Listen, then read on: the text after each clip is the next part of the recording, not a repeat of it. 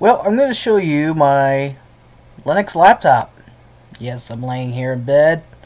It is 4 a.m. and I can't sleep. So, let's give you a quick tour. First of all, my accessories. The programs I installed is Pluma and Solar. Solar's for Logitech keyboards, the Unify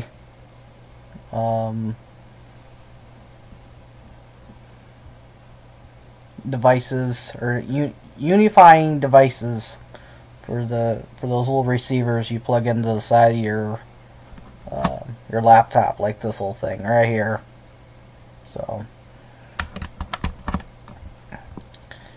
for graphics, I use GPIC, Lightzone, and Penta.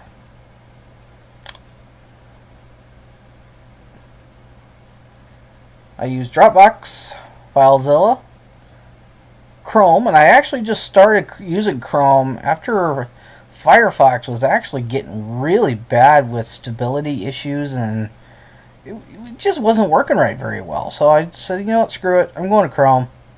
And I use Chrome on all my devices.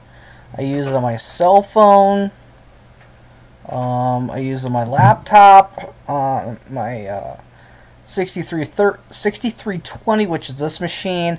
I use it on my 6430. I use it on my desktop. I use it on my secondary desktop, and I have one other laptop that actually is just a gaming laptop. It just sits in my closet. I don't use it very often, so it's actually kind of sad. I don't use it that often. It's a nice machine. It's Asus R500V. It's got 8 gigs of RAM, i5, NVIDIA 610M graphics card. It's not a bad little machine. PuTTY. It's an SSH client, a telnet, and basically allows you to do terminal work remotely from your machine, so you're not connected to, or you're not working on the machine remotely, or you're working on that machine remotely, but could be remote, if that makes sense. Skype. Well, we all know what Skype is.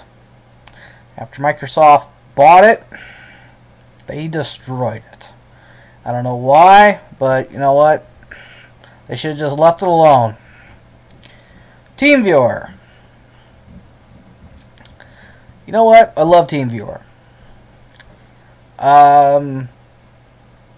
Get that phone call from my mom. Hey, what's this little pop-up? Somebody wants me to call this phone number and say, hey, that there's a problem with my computer. Well, you know what? I just log in, take care of that little screen. No problem. Wireshark. It's a packet sniffer, so you can find out what's going on in your network. Kind of a nice little program. LibreOffice here, and then programming. Blue Griffin is kind of like Dreamweaver, but not as powerful as Dreamviewer.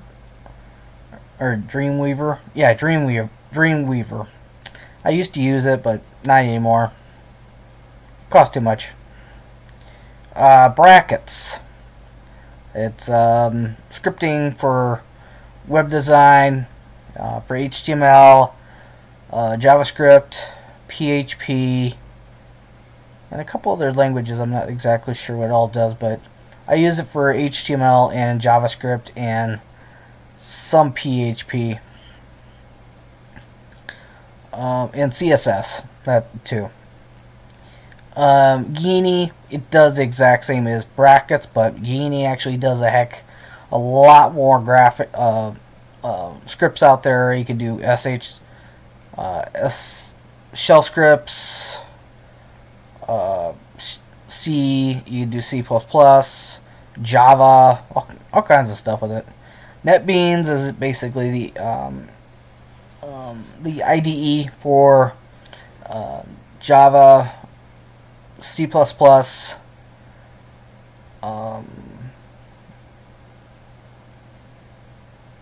JavaScript, and a bunch of other languages. It's kind of a cool program.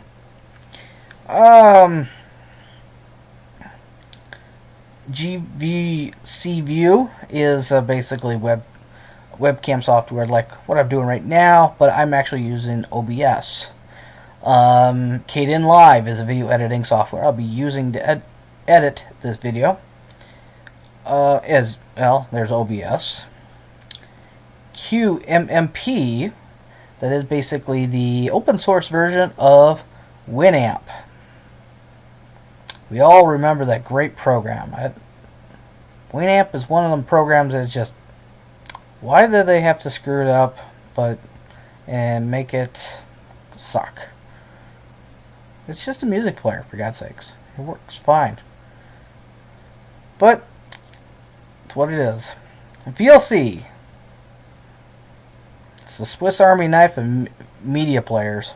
If they can't play, it's either the player screwed up like mine was this morning, or the video file is screwed up.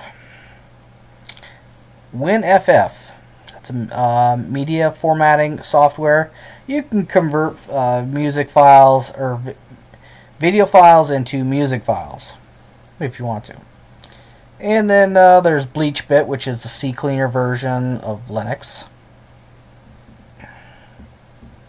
So, well, that was my tour of my Linux laptop and all of its programs I use every day on it. So, if you've got any questions or questions about what you see here, drop those down in the comments and I will surely help you out. And till then, we'll talk to you later.